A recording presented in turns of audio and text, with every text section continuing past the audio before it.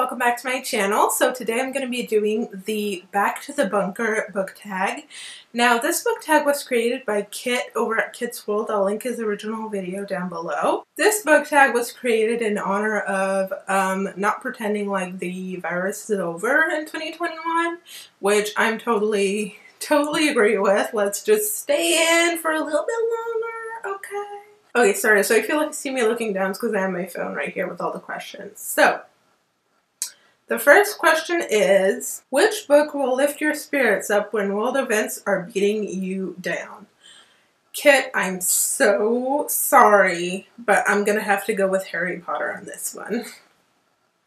So here's the thing, I feel kind of guilty about liking Harry Potter just because of the author, but I also have like a really strong connection with it because of childhood events, and just because I, read it at a specific time in my life where it was very needed, etc. So I'm gonna say Harry Potter, but actually, now that I think about it the most, I think that what I would love to read, like now, because I'm a Gemini, my answers will change every 5 minutes, okay?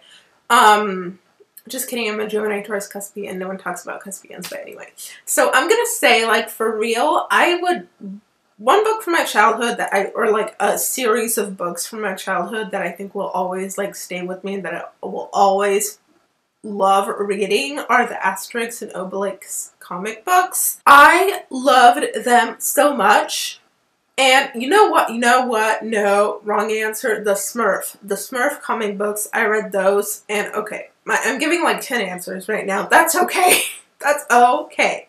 But those books make me so happy, y'all, so much. And the GDP Jones, oh my god, I give 4 answers. Okay, anyway. Let's move on to the next question before I give you a list. Question 2. Which book gives useful survival tips for getting through these tough times? Okay, so The Body Keeps the Score by Dr. Bessel van der Kolk. This is a psychological medical book that is like somewhat self-help adjacent.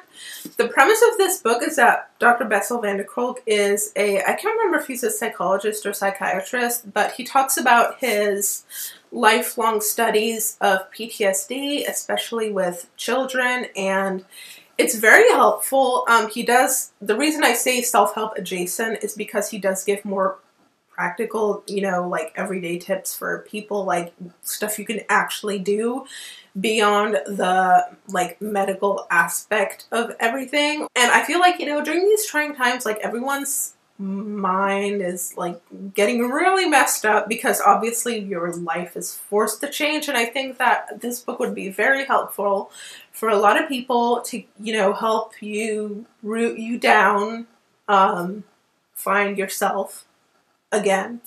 And yeah, the next question, number 3, is which book reminds you of what it means to be a good human being? Okay, To Kill a Mockingbird by Harper Lee, because I just feel like it's a very wholesome book. It's very, it has a beautiful morale, like the story is beautiful, the metaphor of the mockingbird is so like vivid and like obvious. I don't know. The next question number 4, which book shows you how things would be if done right? Okay, now Kit skipped this question. Rude! For this question, I picked The Little Prince by Antoine de Saint-Exupéry. Fun fact, in the 5th grade, we were doing the play The Little Prince. I was Saint-Exupéry in the first scene, and then I was a flower later on. Because The Little Prince is kind of like, if you don't know the premise of the story, it's the story of the little prince who is a child prince who, he's a child, really, who goes to different planets, and on each planet there's a different, universe. It's a very small, it's like just one scene type thing, and it's very like, it's a children's book. It's beautifully done, and each planet he encounters a different situation, basically, that is representative of different societal situations, and because they're lived through a child's perception, and because it's a kid's book, they are very infantilized, they are very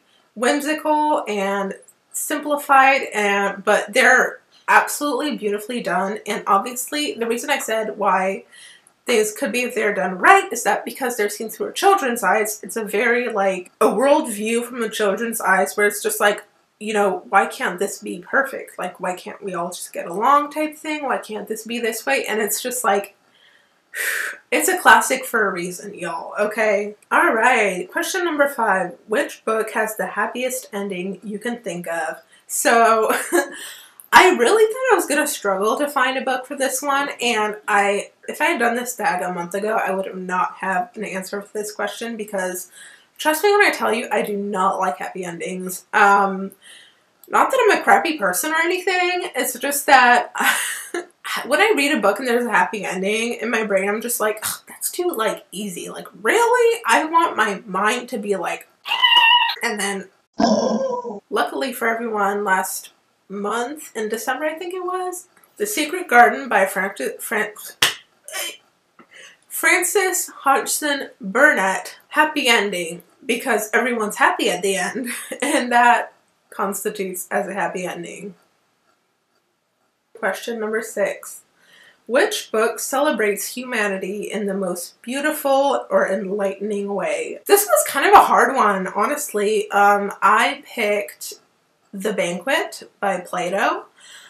The reason being is that I think humanity is at its most beautiful when when people just discuss things and share ideas and it's like everyone's bouncing off of each other and we can just be in this state of mind where we can create thoughts, ideas, dialogues, and The Banquet to me was the perfect thing. If you don't know, The Banquet is a philosophy book by Plato, a philosopher who basically the premise is that several philosophers get together for dinner and share ideas. Now, the particularity is that the characters that are written by Plato are actual philosophers. So in his book, it's different philosophers discussing different ideas. The philosophers' viewpoints in the book are their actual viewpoints in real life. So it's basically like just a bunch of philosophers discussing stuff.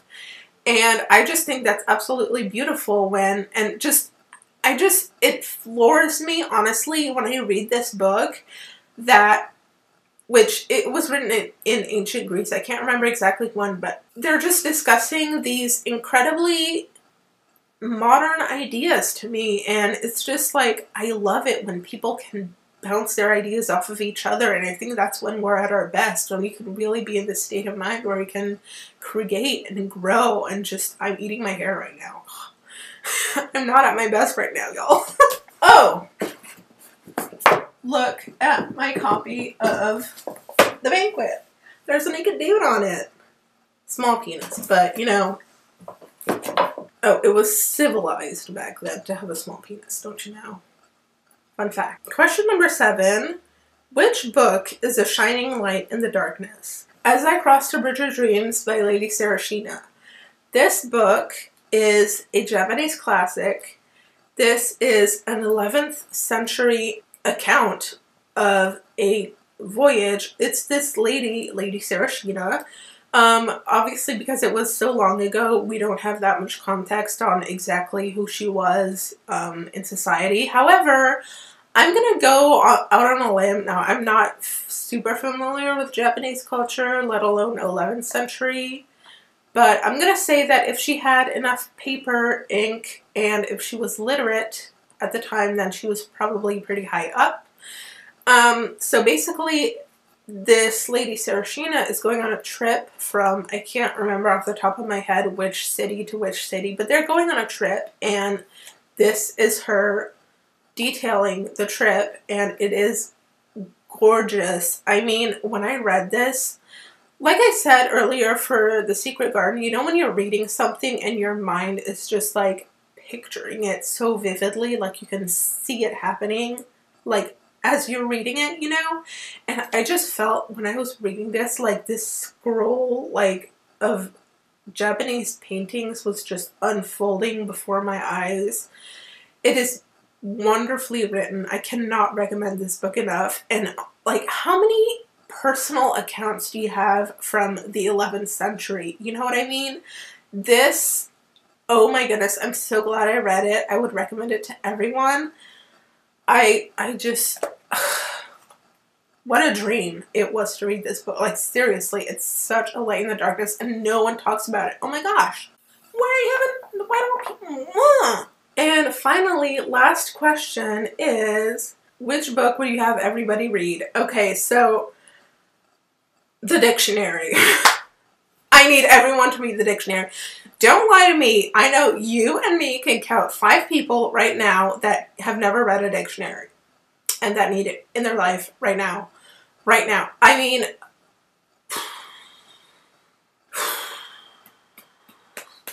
when I tell you, my biggest pet peeve, oh my god, no, don't do that. The dictionary. Alright, so I'm going to tag 3 people, but it's an open tag for everyone, again.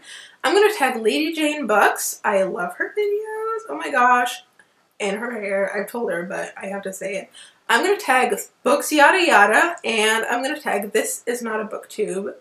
And actually, number 4, I'm going to tag Books of Blood as well, because I'm really curious what y'all's answers are going to be. Okay, let's leave it at that. You like this video if you did, subscribe to my channel, and I'll see you guys next time. Bye!